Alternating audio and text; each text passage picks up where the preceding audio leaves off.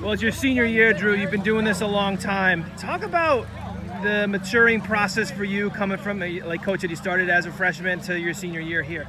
I mean, I believe it was really easy to lead these guys today. I mean, we're a family out there. Everybody's together. We play together.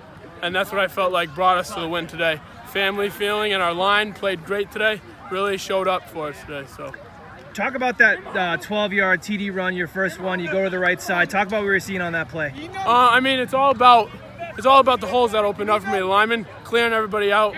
My running back John White leading through the hole for me, and it just opened up clearly for me. And the receivers blocking great. So, talk about the confidence that this team has coming into the season. Obviously, it's a talented group, but how do you kind of keep your heads level and know that you got to take it game by game?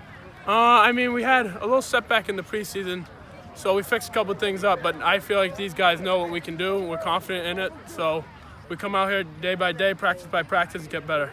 Drew, thanks a lot. Yeah, thank you.